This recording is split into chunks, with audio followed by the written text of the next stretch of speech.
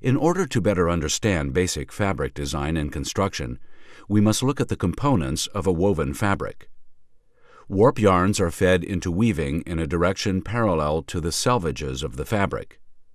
The filling yarns are inserted perpendicular to the warp. The edge of the fabric has a selvage, and with some insertion methods, there is a fringe. The fringe is created by the ends of the filling yarn projecting from the edge of the fabric and can be tucked back into the cloth with a tucking unit. The plain weave is the oldest, simplest, and most often used woven structure.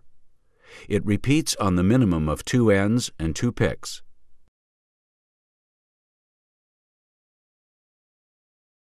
This area is a single repeat of a plain weave.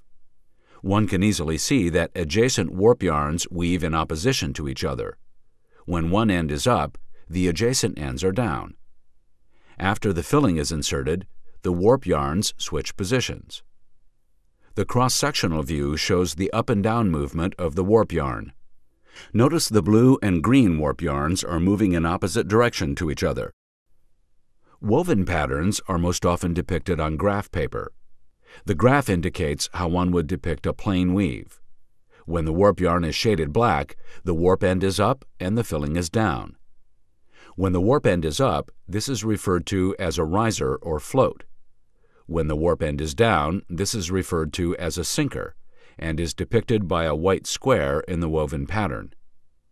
Plain weave fabrics have the highest number of interlacings of any weave. The result of this dense weaving is a relatively low tearing strength, higher tensile strength, lower snagging, tendency to ravel less, and tendency to wrinkle more. The basket weave is a derivative of the plain weave. The most common of baskets is the 2x2 basket. The repeat area is 4 ends by 4 picks. All ends weave in pairs, as do the picks. The illustration shows a 2x2 weave, which gives a distinct checkerboard effect. In basket weaves, if both warp and filling risers are equal, then the weave is considered to be a regular or balanced weave. Other regular basket weaves are 3x3 and 4x4. All basket weaves are not regular. For example, a 3x2 or a 3x2 by 1 by 1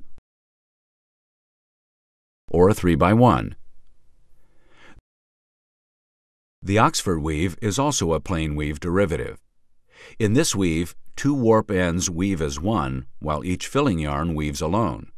In most cases, the warp yarns are half the size of the filling yarns.